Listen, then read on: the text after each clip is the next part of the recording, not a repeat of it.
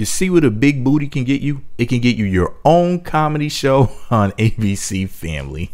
This is going to have to be the biggest ass that's ever been put on TV ever. So Deadline.com has a news story about Nicki Minaj. I'm going to read it to you and give you my opinion.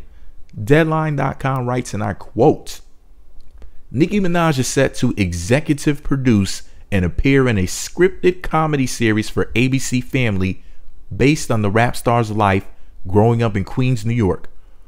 The project from Aaron Kaplan's Capital Entertainment, that's Capital with a K, will film a pilot episode in Minaj's hometown this winter with the intention to continue to series. Born in St. James, Trinidad and Tobago, Minaj moved to the U.S. as a child. Written by Kate Angelo of Sex Tape.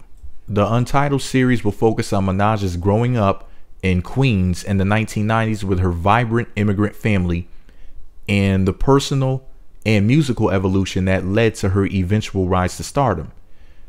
Nicki Minaj is a force to be reckoned with at everything she touches, said ABC Family's EVP, Programming and Development, Carrie Burke. Quote, Nicki is an international superstar, yet not everyone knows how inspiring and hilarious her true story is, and we can't wait to share it with the world. Pause the story right there. Didn't she have an abusive father?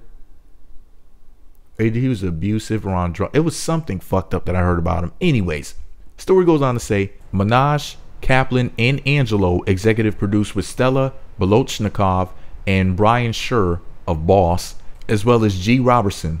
Quote, this is one of the more unique ventures I'll ever embark on, said Minaj. I couldn't be more proud and excited to team up with an amazing group of people to give the world something really special.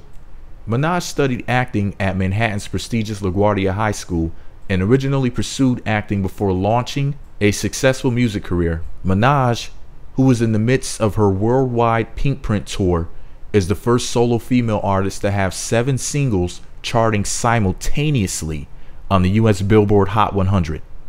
Her third full-length album, The Pink Print, became the second highest selling female debut of 2014 and arrived at number 2 on the Billboard Top 200 and number 1 on the Billboard R&B/hip hop albums chart.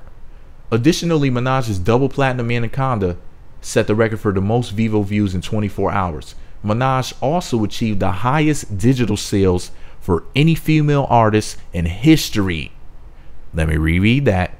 Minaj also achieved the highest digital sales for any female artist in history with over 50 million track sales between solo and feature performances. She and Adele are the only 2 artists in history to sell 1 million copies of 5 different songs in 1 year. End quote. Here's the deal. The story goes on to brag about how great Nicki Minaj is. If you want to read it for yourself, visit my blog. There's a link there. I just wanted to give my opinion because this story is longer than what I thought. It's taking too long. But let me just say this. Congratulations to Nicki Muffins. Like I always say, I imagine this bitch smelling like chocolate chip muffins. Don't fucking ask me why. But anyway, Nicki Minaj and her big old booty on my screen sounds like a great day for any day of the week. But according to what I read, she said on Instagram, she's looking for somebody to play her when she was younger. Because remember, this is set in the 90s. So as much as I would like to see her every week on the show, it looks like she may not make an actual appearance in front of the camera at all.